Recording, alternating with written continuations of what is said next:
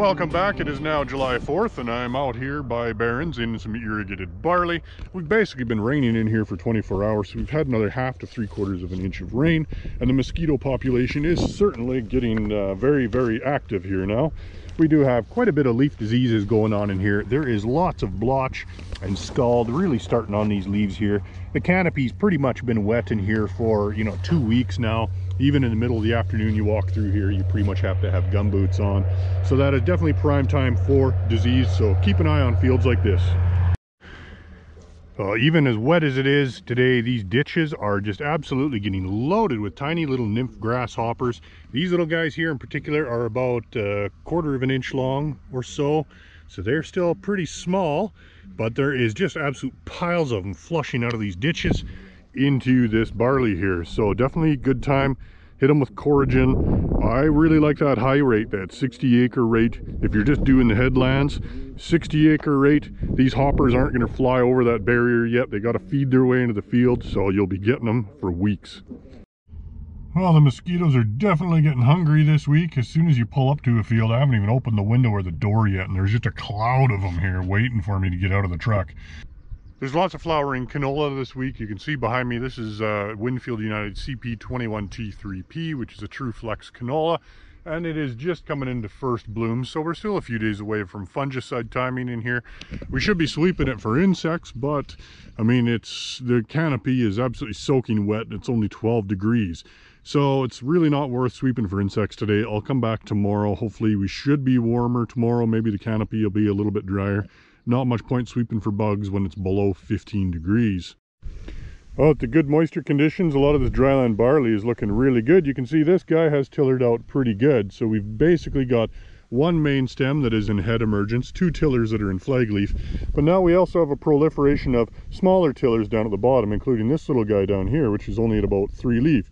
So if he heads out, he's going to be pretty late. And this guy here looks like he's just in flag emergence. And this guy here is not quite there. I'd say penultimate leaf stage. So there's definitely going to be some staging issues at harvest time with some of these guys. There's going to be some green heads in the field pretty late. I think we'll see a lot of swathers in the field this year. This canola field actually has quite a bit of deer damage, you can see here. And there's actually quite a wide swath of it here in this spot, because this is close to that stand of trees over there, which is an old yard site that's not active anymore. And there's a group of white-tailed deer that just love to hang out in there, and they wander out and feed on the canola. Here's an instance of corn yellowtop starting to show up in the field. So we see this pretty much every year when we've had a period of cool, cloudy weather followed by the sun coming out. The corn basically just grows so fast. You see all these little wrinkles in the leaf here, so it's not nice and smooth like how it should be. And basically the chlorophyll production cannot keep up to the leaf growth, so the leaves take on a yellow appearance. After a few days of sunny weather, it typically disappears. Fungicide timing this year will really not be an exact science. This field looks like it's in early bloom, not too bad, but really when you get down and you look into it, a lot of these earlier to flower plants are 10 to 15% flower, but mixed in with them, a good 50% of the crop is still just bolting or budding. So really it's, trying to hit an average staging is going to be somewhat difficult, but on this field I would say, anytime in the next 3 days to a week, you're going to be in that window of getting the majority of the plants in the 10 to 30% bloom stage. Here's some good examples of some of the problems we're seeing with kochia right now. This True Flex Round Pretty canola was sprayed with 660 mils of glyphosate back on June 22nd. And you can see by the kochia here, we have some pretty large healthy survivors surrounded by dead corpses. So definitely, roughly 50% of the kochia that was here in this field at that time was pretty much glyphosate resistant. We have now selected for glyphosate resistance in this kochia. So in the future, we just cannot rely upon glyphosate alone for control of kochia in Roundup Ready canola anymore. We really start to need to think about using stack traits or Liberty Link in areas and fields where we have heavy kochia pressure. This nice looking dryland field of canola is CP21T3P, and this was seeded late, going in just before the rain. So it actually ended up getting pretty decent even emergence. So the staging is pretty good. Most of it is just barely starting to bolt. It could still stand to cabbage out a little bit better, but it's looking pretty good as is for a dryland field. Well, here's an interesting canola field. This is one of those ones you've heard about that's had to be sprayed multiple times for flea beetles. And now you can see just how much damage they're continuing to do. This field was sprayed with silencer last week, still has a flea beetle problem, so we're going to be coming in here with pounce. But they've been feeding on that stem and that developing basically growing point so much that this plant is now very, very stunted, trying to flower, and it's only, you know, 6 inches tall. And that's quite common in this field, in this patch here especially. There was a canola field right across the road, which is like the ditch is right there, and very heavy flea beetle pressure from last year is now coming over into this area. This corn by Lethbridge is doing great now, although now it is July 6th. This corn is taller than my knee, which is taller than the average knee, so I say it is safe to assume we were taller than knee high by the 4th of July. So we're pretty much at a good benchmark there, but we really need some heat units. We really got to get this corn going. We're really starting to fall behind on heat units in this area now compared to the average year. We need some sun. Here's an interesting looking barley field from a distance that it almost looks like it's been swathed in windrowed. But I'm not quite sure what we're seeing here. This field had some really interesting things happen at seeding time this spring. It was worked quite well into a fairly fine powder. Seed drill had problems with depth control, and in some spots the seed was down to 4.5 inches deep. And now you see like a really interesting effect where we have some beautiful barley here and some stunted barley here, and the heads here are not looking all that great as they emerge, and I'm not sure exactly why, whether that goes back to the seeding issue or not. It shouldn't be a chemical carryover issue, because this was just Liberty Link canola last year, so there wouldn't have been anything sprayed in here that would affect barley this year. So this might potentially go back to that seed being extremely deep. The barley was very yellow and very stressed when it emerged, and that stunting might be carrying through now.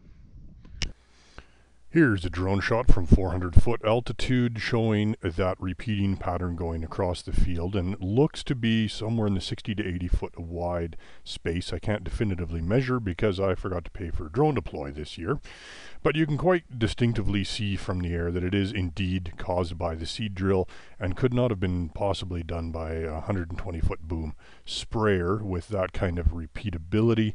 So what I'm thinking it likely is that stressed out barley, some of those strips were at a vulnerable time of development. Back on May 22nd, we had a frost of -4 degrees overnight, and that is likely what caused that damage to the head. That's usually fairly distinctive damage to the heads from frost, where you get the white dead florets and a little bit of twisting. Here's the oats that got seeded in the rye stubble last week. They are just starting to emerge. These guys probably just came up either this morning or yesterday at some point. So we're still pretty young here, but coming up nice and thick, looking really good. But that's about what you'd expect when the soil is this moist and good and warm. Here's a good visual example of approximately what we'll want to see at fungicide timing. Now this field did get sprayed a day or two ago here, so it is now sitting at about 30-ish% bloom. So we still have lots of unopened flowers on the top, and there's just a minimum of pods down below. In a perfect world, you'd get them all before there's any pods formed. You want to coat as many of those flower petals as possible to prevent Sclerotinia infection starting in those leaf axils when those flowers fall down and get stuck in that canopy there. Here by Nobleford is a little trial done by Corteva. So this is trialing out a new product that's as of yet unnamed. It's a group 6 and 27, supposed to be just dynamite on kochia. So between these white flags here is an untreated check. You can kind of see this Canada thistle is a little yellow and sick. This one here looks perfectly fine. There is a fair bit of kochia in the canopy here. So that is the unsprayed portion.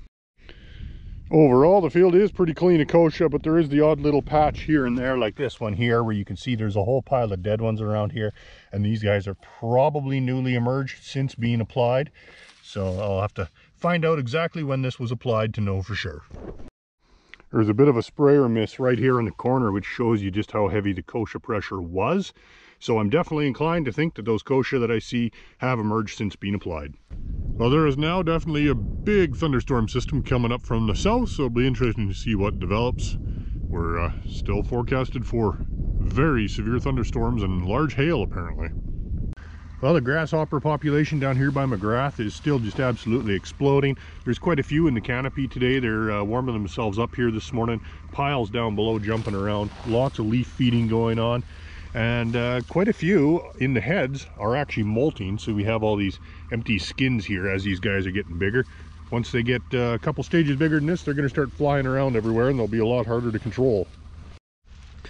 Yellow peas down here to the south are looking absolutely beautiful. They're in full flower and just going to town. So some spots here now are waist high on me. So once you get way down in the canopy down here, you can see there is a little bit of disease starting to develop, a little bit of anthracnose, microsporelia kind of starting here and there. And it's no wonder. I mean, it's very humid and damp in here, and it hasn't rained since Sunday. And there is also the odd canola plant here and there. You can see a few yellow flowers, but it's not enough to be, you know, yield damaging as a weed or anything like that. So it's just kind of a little bit of a cosmetic blemish on the field, but it'll be easy enough to clean it out. Well, here's a really interesting looking bug on this lamb's quarters here. Off the top of my head, I'd have to say this is probably some type of cicada, but I'm not 100% sure. So if you know exactly what that is, let me know in the comments. But by the time you do, I probably will have figured it out. And that'll be it for this week. Thanks for watching, and we'll catch you next time.